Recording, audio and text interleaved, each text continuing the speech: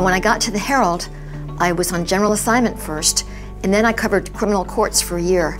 And the city editor, I said to him one day, you know, I'm seeing all these great cases come to trial, you know, robberies, murders, things that we never even reported. We ought to set up a police beat where somebody goes to a police station, the 3 major police stations every day, reads the overnight reports, talks to the troops, and then goes to the morgue and the jail to see who came in overnight.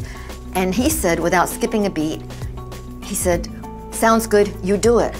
And I was horrified because I wasn't volunteering, I was just saying somebody should do it.